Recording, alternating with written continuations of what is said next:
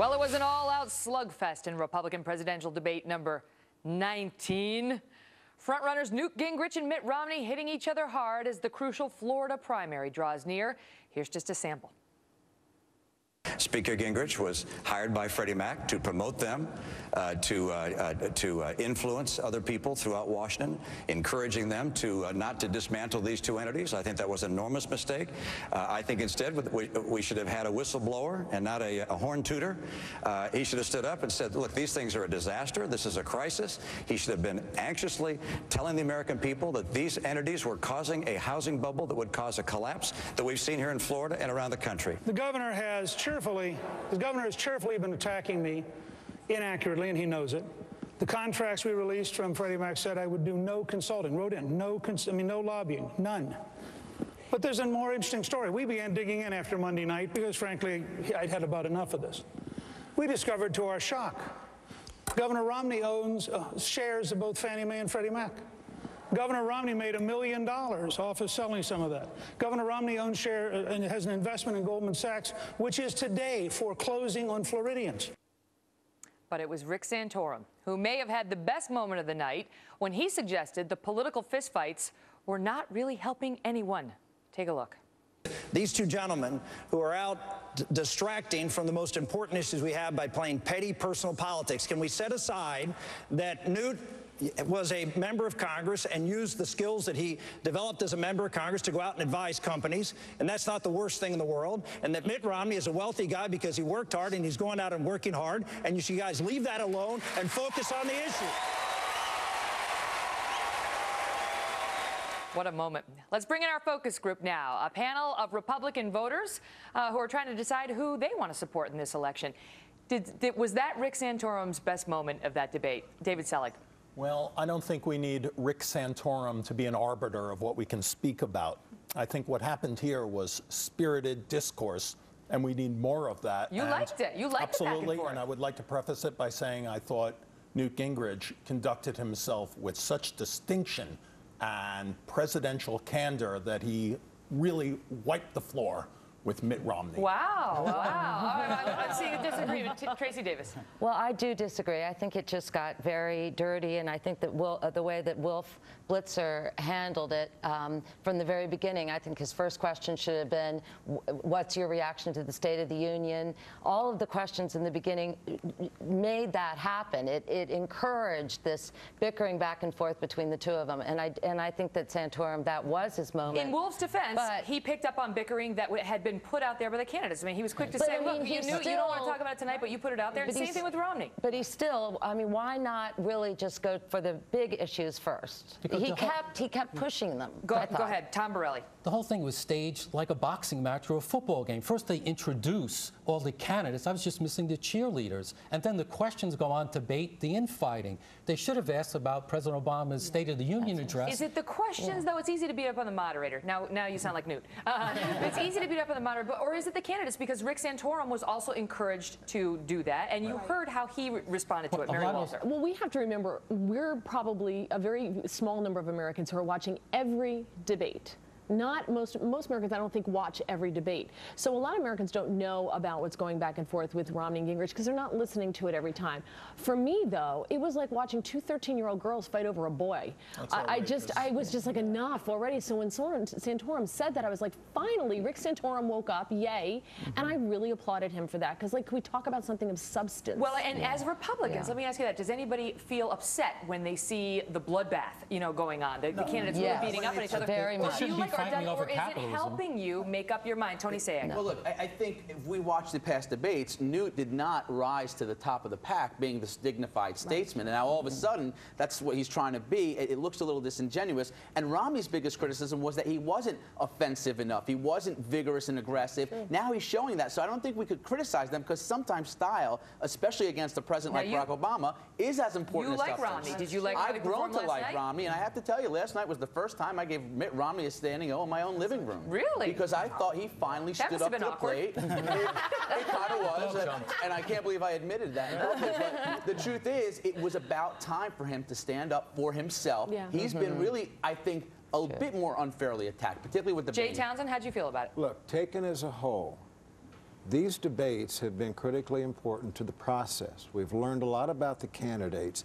I know far more about what these guys are going to do if they sit in the Oval Office than I do from our current president, who still is pretty shy about telling us where he intends to go. So what? There's a little food fight here and there. Does anybody want to revisit the Obama-Clinton contests of 4 years ago? Which the Democrats believed helped their cause, and the Republicans appeared to agree, since that's why they structured this year's primary contest as long as it has been. They liked that model. This has supplanted a lot of the paid ads in terms of importance. We've learned more from the debates than we have the advertising. Now, is there an argument? Is there an argument that this debate process is going to help the Republican candidate? Because you mentioned Mitt Romney, who's gotten better. He's gotten a lot more, pointed, at least in his response. Would you feel more comfortable having, the Republican candidate go out against Barack Obama after watching them in this process? Tasha Powell. Definitely, Megyn. We have so much to lose. We cannot afford 4 more years of Obama. So we need somebody who is very strong, and that's what this debate is going to do. I mean, Obama is a very skilled politician. He speaks well. So we need to get the weaknesses out now for the GOP, and we need to get the strength going. Is there an argument for that? That all these attacks, even the ugly ones, right? Newt on Romney with Bain, and Romney now on Newt and Freddie Mac, that will wind up helping the Republican candidate because it's been out there. It's less shocking, once it's out there. Certainly the process is tedious at this point, and I'm sure the candidates are tired. But in the long run, they're being vetted right now. All the controversial topics are being talked about, whether it's around these personal finances or the speaker's marriages. And this is something that we want to talk about now. It's late January. Get it out of the way. We'll have our nominee by the summer, and we get into some more substantive issues with the president in October. Does it make you feel uncomfortable when you hear them getting ugly? Like last night, we saw Didi Benke. We saw the exchange about Romney on is he anti-immigrant? He really went after Newt on that. For the first time, he really went after Newt on that. And they had a spirited back and forth. Does it make you uncomfortable? No.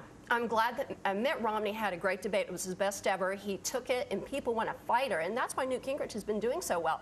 But last night, Newt Gingrich lost. I mean, Mitt Romney won. He was spirited. He was strong. David doesn't think he lost. And no, not at all. No, Mitt Romney definitely won, and people want him to be strong, fight it, and say, hey, I'm a capitalist, I'm a success story, and that is what America is all about. And Rick Santorum's a nice guy, but we're not playing high school tennis. We're at the Olympics. We're there to win the big game, and believe me, Barack Obama's going to bring it in the general. Go ahead, Tom. Conservatives don't only want to beat Obama, they want to pummel him, and that's why they like people who are spirited and fiery, because they know Obama's destroying the country and conservatives are rallying on that cause. Spirited and fiery, but when it gets personal, I mean, we saw before the Iowa vote, Newt called Mitt a liar, and then Romney has called Mitt some things, and last night wasn't even sure whether it was his ad that was going after Newt, and then Wolf Butcher proved it was his ad.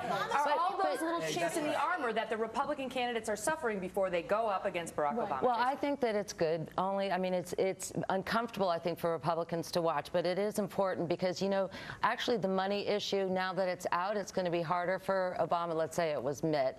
But also, when I was on, the campaign on Bush sort of reminds me a little bit of Romney, and he was not a good debater. Bush 41. Yeah, he was pretty bad about it, so I like the fact that they're getting better. I don't like the little fights, but that's going to happen in the general. So I think Romney improved amazingly. Romney hired a debate coach who we got from Michelle Bachmann. Yes, he did, and the difference was ridiculous. You brought up a good point about them getting personal, and it's kind of like, here, we don't get personal. I may dislike your opinion about something, but we never make it personal, and I think they have to be very careful of making it personal. But it's different if Obama does it. It's different. But it's different if Obama does it. Newt Gingrich, he has brought it. He is wants a strong military. He's a good and loyal friend to Israel, and he wants to abolish capital gains taxes. That's what Americans do. With the exception of Ron Paul, this is why I think after 19 debates, to say we haven't talked about issues is a little silly, because we have. And with the exception of Ron Paul, they all generally believe the same things on foreign policy, defense policy, economic policy, and of course, to your point, Tom, something drastically different than Obama is what all these guys represent. But Didi's point's exactly right before.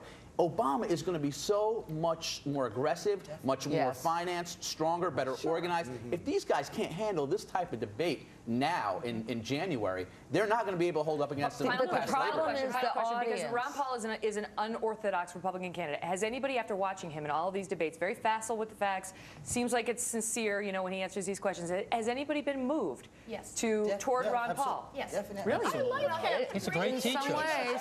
Go ahead, Mary. Wait, I like him, and the men aren't going to understand this, but the women will, because I don't feel like I'm dating him.